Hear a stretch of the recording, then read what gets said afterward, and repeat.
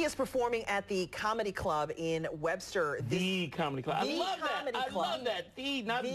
Comedy Club. The Comedy Club. Right. Yeah. Of course. It's Rondell Sheridan. Yeah, of course. It is so great to have you in. Okay, little known fact, did not know you were the part-time lover in Stevie Wonder's song. A part-time lover. So you know what's really funny? It's not really funny. That is my favorite of all my credits. Yeah. People ask because they go, "You were on That's So Raven. It's really great." I go, "I'm an adult on a kid show that kids like. I wasn't rushing home to watch That's So Raven." Right. But when I got Part-Time Lover with Stevie Wonder, that to me was the coolest thing ever. And I got to meet Robert De Niro because at the time Robert was dating one of the girls, and at the time I didn't know that Mr. D had a thing for the chocolate ladies. I didn't know. So this girl, we were talking, and she goes, he was her full-time lover while you were busy being her part-time lover. When I met him, I turned it to, I was like, oh, Robert De Niro! Yeah, I turned into that guy. He gets that all the time. Yeah, I turned into that guy. Turned into that guy. Do you do that? Do you get like starstruck in Hollywood? Like here you are, you're already a star, but do you get starstruck? I'm a big sports fan, so I'm respectful when I meet other sports people, but I'm blown away when people know who I am. Really? I'm literally, I still remember the first time, the first sports person I met was James Worthy, who was part of the whole Lakers thing. And I was at this thing, and I go, this is like 20 years ago, and I go, oh my God, it's James Worthy. And James Worthy goes, oh my God, it's Rondell Sheridan. And I went, wait, what? You're like, hold on, how do you know me? No, you're James Worthy. You're Rondell Sheridan. Celebrity is still something that fascinates you. You're not totally you know, jaded about it. Yeah, no, it's, no, because there's certain people, but now I know how to be cool. It's like, you know, I just pop in and go, hey, I really like your work. Yeah. Thank you, and I'd go. Because I know how I would like it for me instead of like you don't want just behind me. Freaking out and going, oh my God, oh my God. The worst is when you're at a mall and you desperately need a bathroom. And you walk to information, you go, hi, can you tell me where the bathroom is? Oh my God, you're Rondell Sheridan? Yeah, I gotta pee. Yeah. Oh my God, girl, wait, hold on. Girl, come here. I gotta go. I gotta go. Bathroom? Yeah. Oh my God, we get a picture. Let's do a selfie. Yeah. I have to punch people in the neck. What are your thoughts?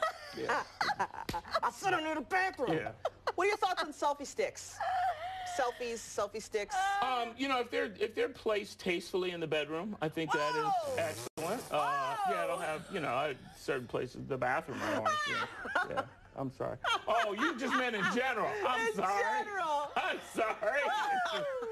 I just happen to have them right here. You showed me that room. You said later on we want to take a picture, and I went, okay.